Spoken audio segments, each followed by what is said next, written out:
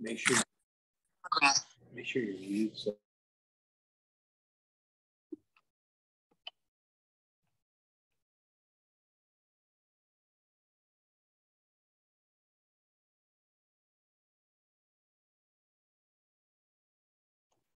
Hey guys, I'll give just a minute more for some joining. I apologize about being delayed.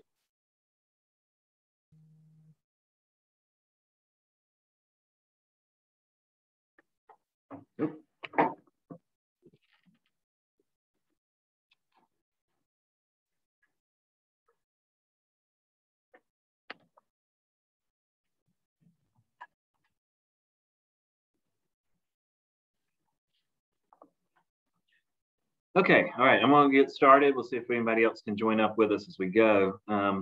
Wanted to do a little bit more what I consider case-oriented talk today.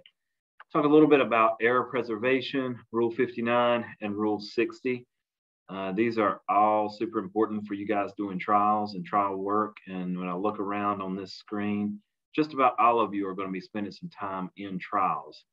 So knowing that, you're soon going to be dealing on some level with appeals and what to do when trials go wrong.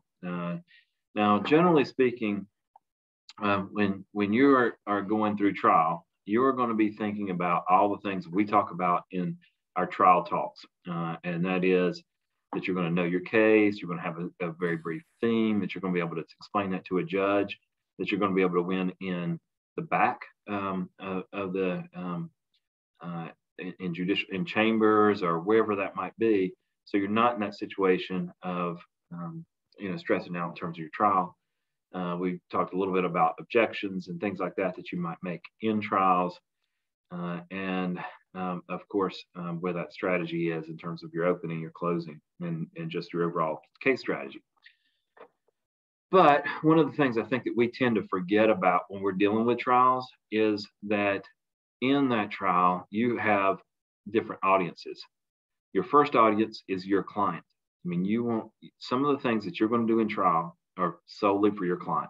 Your client needs to hear it. Your client needs to hear that their arguments are being posted, that they're being explained in those things. The second one is, of course, the judge. And then, and that can include the jury. But there is a third one we don't talk about that much, and that is the Court of Appeals or your appellate review. And this does happen more than you think. And there's a couple of different times where it does come up and you want to be able to deal with it pretty quickly. So, starting with that, I think the very first thing to talk about is your error preservation strategy. Now, one of the issues that we have in terms of our trials are that the judges that are running our trials have strong feelings about the case. Most of the time, whether you're in North or South Carolina, you're dealing with a child custody case, you're dealing with a family law case, you're dealing with something that the judge has already got some predisposition or some thoughts about what that case is going to be or what it's going to come to. And quite frankly, a lot of those judges are not going to let the rules of evidence get in the way of hearing the case that they want to hear. Melanie and I just got finished doing a hearing, and then we went over to the Rutherford County courtroom and got to see just briefly some jury trial. And it was interesting just to see how Judge Bell from Charlotte was ruling on the motions. It was a criminal case with the public defender's office, and just get to hear a little bit about how the judge was ruling on their evidentiary motions. And was really allowing some things in that I'm not sure that should have come into the trial. Like, well, go ahead, I'll hear that, whatever it is. It's hard to know for sure when you're just watching a trial as to why a judge may allow evidence in and not, because there are some issues in pretrial and things like that that might have some impact on it. But for the most part, evidence was coming in that I think at least it was somewhat questionable whether or not that evidence should have come in. It was things about what a child might have been feeling and things like that. But why is that coming in? The problem is when a judge lets something in, you have to make a decision. Okay, do I object to it or not? Most of the time, you guys are going to say objection.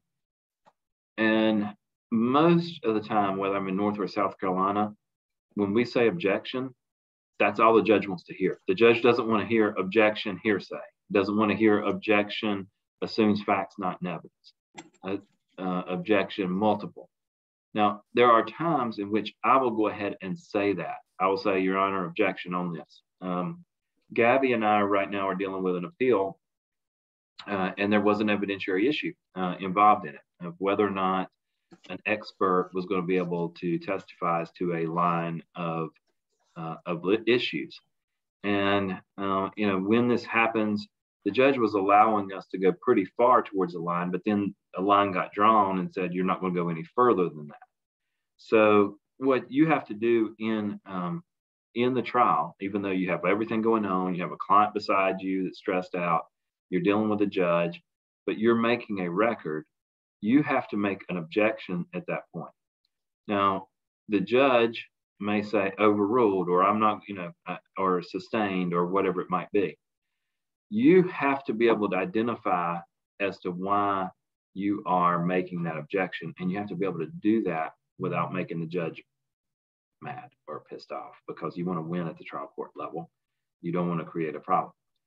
It is fine to say, Your Honor, objection, I would like to be heard.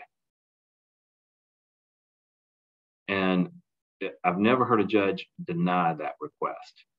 So if you say objection, want to be heard on that, then you can say it's hearsay, but it's also statutorily not allowed, because let's say if it's one of our PI cases, Blake might be like, objection, Your Honor, that goes to insurance issue or whatever that might be.